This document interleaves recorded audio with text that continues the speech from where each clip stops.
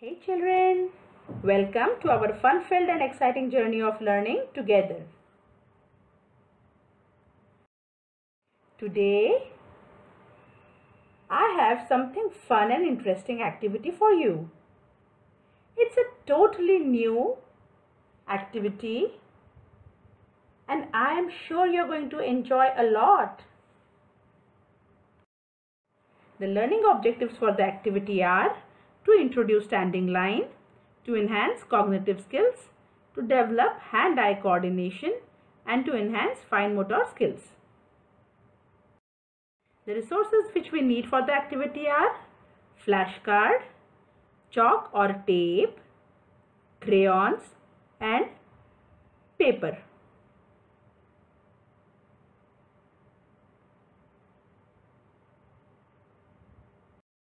So children, I have this flashcard for you here. The activity is standing line. This new activity tells us how to draw a standing line. So in this flashcard, you can see so many standing lines. Now we will see how to draw a standing line in the air using pointing finger. So first, start from up and go all the way down.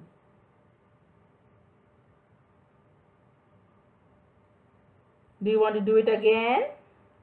Start from up and go all the way down. This is how you will be writing or drawing a straight line. Now I have some objects here for you in this picture. They all represent standing line.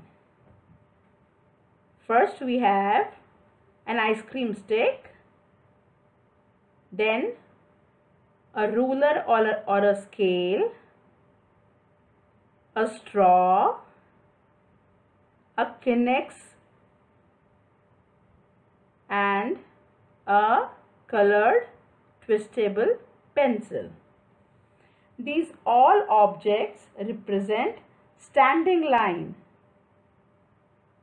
Alright, so when you take your fingers onto it from top to all the way down or bottom, it makes a standing line. Now children, are you ready for some fun and excitement? Because it's an activity time. Yay! And we only not have one activity, but we have two activities.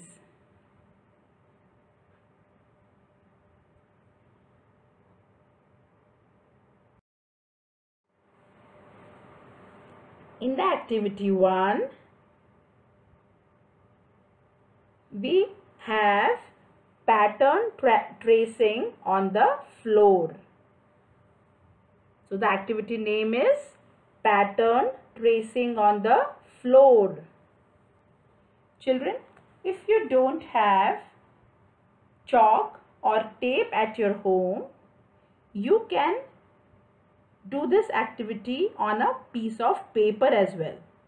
Alright, you can see I have drawn the needful on a paper. Okay, so if you don't have a tape or a chalk at home, you can do the similar way.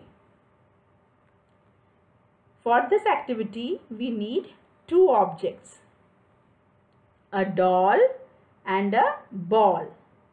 So keep two objects, a doll and a ball, or any two objects which are available at some distance from each other. in the vertical position, which is also known as standing line position. So, can you see in the picture? I have two objects, a doll and a ball. I have drawn on a piece of paper at a distance. In the next picture, I have now drawn dotted lines between the two objects. If you are doing this activity on the floor, you can draw the dotted lines on the floor with the chalk, or if you are doing it on the piece of paper, you can draw the dotted lines with the help of a crayon or a marker between the two objects. And then, children, you need to help the doll reach the ball by joining the dotted lines using a chalk if you are doing on a floor, or with the help of a crayon if you are doing it on the paper. Alright. Now, once you are done with this,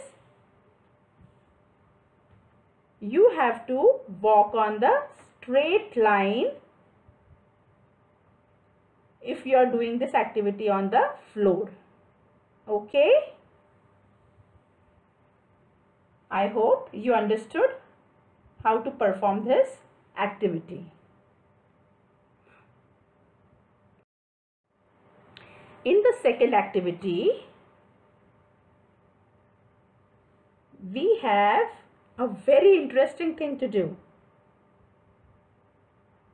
It is about a crayon and paper. So, take a paper and few crayons of your choice. Now, make straight lines from up to down or from top to bottom. If you are not able to make straight line from top to bottom, you can do as I have shown in the picture. You can first draw dotted lines on the paper and then join the dotted lines together to make a standing line. Alright, so parents, kindly provide paper and crayon to the child and encourage the child to make the straight lines from up to down as shown in the picture. Hope you enjoyed the activities. Now try the activities at home and share the pictures with us. Thank you.